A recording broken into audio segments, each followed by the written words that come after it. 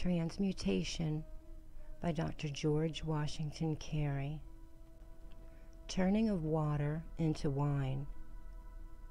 The Lord of Transmutation has ascended the throne of Aquarius to rule the world for 2,160 years. Aquarius, the fifth son, or son, of Jacob, meaning heel catcher, circles, or follows after.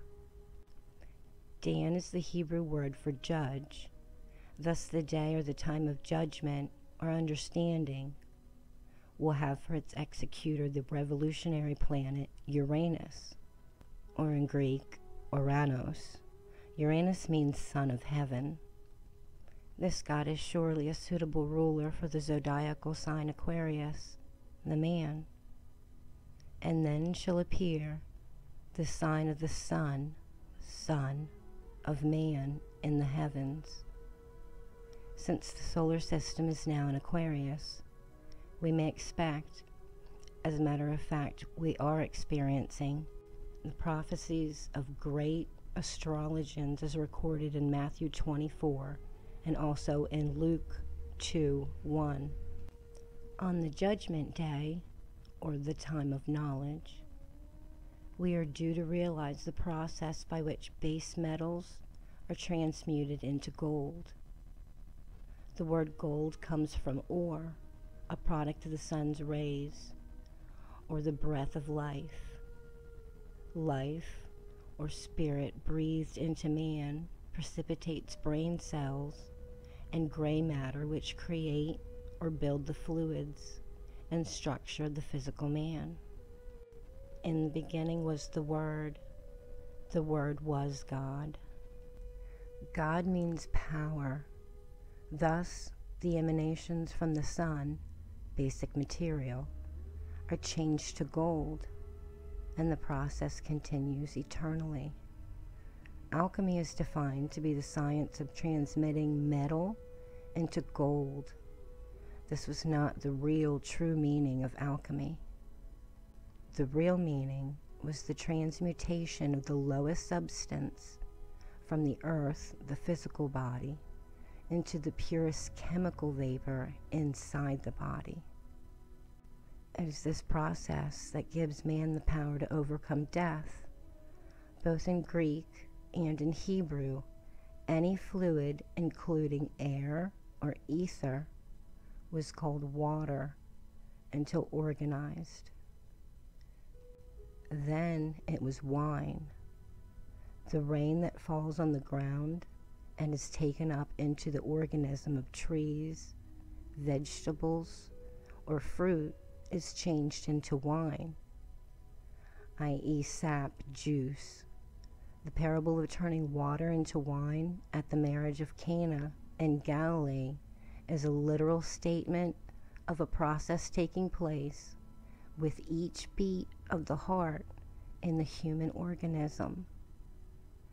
Galilee means a circle of water or fluid, the circulatory system. Cana means a dividing place.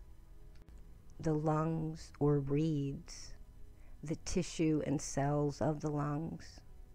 Biochemists have shown that food does not form the organic part of blood, but simply furnishes the mineral base by setting free the inorganic cell salts contained in all food. The organic parts, oil, fibrin, albumin, etc., contained in food are burned or digested in the stomach and intestinal tract to furnish power to operate the human machine and draw air into the lungs, Cana, thence into the arteries, i.e. air carriers. Therefore, it is clearly shown that the air, spirit, unites with the minerals and forms blood, proving that the oil, albumin, etc., found in blood is created by every breath at the marriage of Cana of Galilee.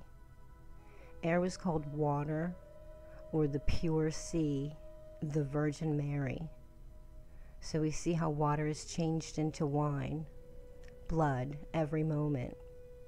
In the New Age, we will need bodies to correspond with the higher vibrations or motion of the new blood, for old bodies cannot contain the new wine. Another allegorical statement, this one in Revelation, typifies the same truth. And I saw a new heaven and a new earth, i.e. new mind and new body.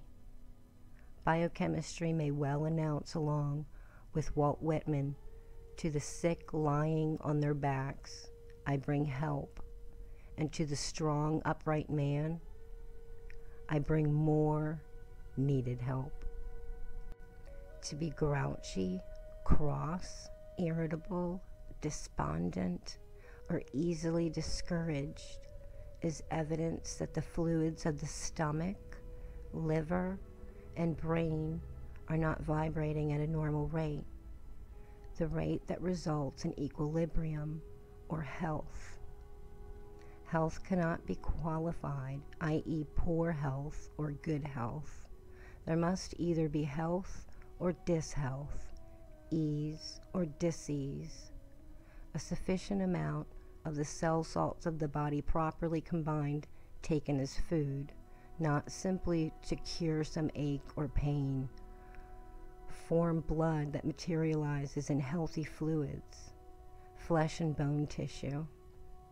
We should take the tissue cell salts just as one uses health foods, not simply to change dishealth to health, but to keep the rate of blood vibration and the frequency of health all the time. Biochemistry is the road sign pointing to the open country, to hills and green fields of health, and the truth that shall set the seeking ego free from poverty and disease. Conservation and transmutation create consumer products in all the commercial world. The force of falling water is transmuted into the product of the factories, steam, the vibration of copper and carbon discs that turn night into day, and automobiles that run like lightning and jostle each other in the streets, are all effects of the transmutation of base or basic material on some fair day, when the subtle vibrations of the Aquarian age, directed by Uranus, shall have wakened and called to action the millions of dormant cells of the wondrous brain. Man will, by the power of the lost word restored, conserve and transmute the mineral substance of his body, the soul, IOHN, with the product, the precious ointment oil Christ. It triumphs over the cross at Golgotha and ascends to the pineal gland. There it transmits the chrismed sun to the optic thalamus, the all-seeing eye of the chamber, and thus furnishes light to all that are in the house. In these troubled times, the business world has been dominated by a great oil trust of mineral oil, petra, stone, rock, or mineral oil has been greatly exploited, and by the law of transmutation changed into gasoline. The transmutation of gasoline by the miracle of conservation of energy causes the ascension of the jetliners, and the pathway of man lies across vaulted sky. And when the ego triumphs over the carnal mind and transmutes the crude soul fluids into the gold of the new wine, it will ascend to the Father, the upper brain, where the temple needs no light of the sun by day, nor moon by night, for the light of the Lord doth lighten it. The miracle of turning water into wine is found only in John's Gospel, and it appears as a companion piece to the multiplication of universe, the Hindu texts. However, do not tell us that prana Shakti has electromagnetic frequencies and qualities. The mechanism that is operative in the human body, which in turn is behind the evolution of the mind-brain, is called Kundalini. This brings us to the dangerous part that was seldom explained fully in the past. There is nothing in the organic structure of the human being so intricate and so fraught with peril as this powerful force and the adverse ways that it can operate within the physical body. Because it is both spiritual, meaning non-physical, as well as biological or physical, it can become sick or malignant. Those who practice Kundalini disciplines may indeed tap into an ocean of awareness or consciousness in which the wonder-struck ego appears like a dim and distant floating dot, lost in the vastness of its surroundings. When this happens, it is actually the result of exciting the nervous system of the body through various practices that have been employed for this purpose by all religions for thousands of years. Kundalini appears to occur when the complex nervous system of the body is short-circuited.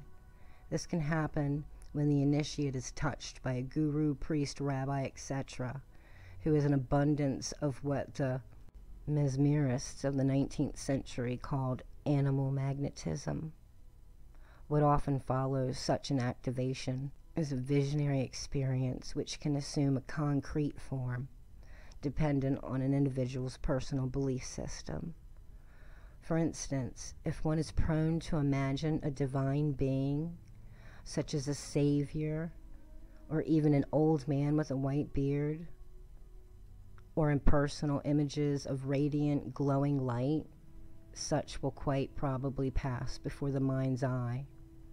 Erotic dramas may also be played out as sexual energy floating in the brain and find expression in dreams or visionary imagery.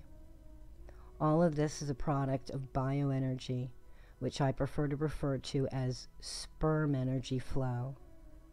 There is a cord present in the human seed that is responsible for the paranorma of life, and the means of activating this energy has been man's best kept secret since the dawn of antiquity.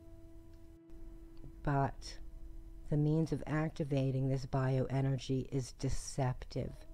It is not activated through methods of meditation, prayer, emotional outburst, faith, fear, etc. Nevertheless, when the bioenergy is activated, the initiate experiences an explosion of consciousness. His whole body immediately is transferred into a state of extreme excitation. But after the experience passes, he is left with a broken vessel. His body no longer can function as previously. Although he has experienced new knowledge about himself and the world, he cannot use it. He is controlled and limited, and in the point of fact, he may as well have evolved into nothingness. He can no longer express his pain, and to the contrary, he now calls it happiness. The question with which we began this investigation into remains: by whom is this individual controlled, and for what purpose? End of part 1. Transmutation by George W. Carey.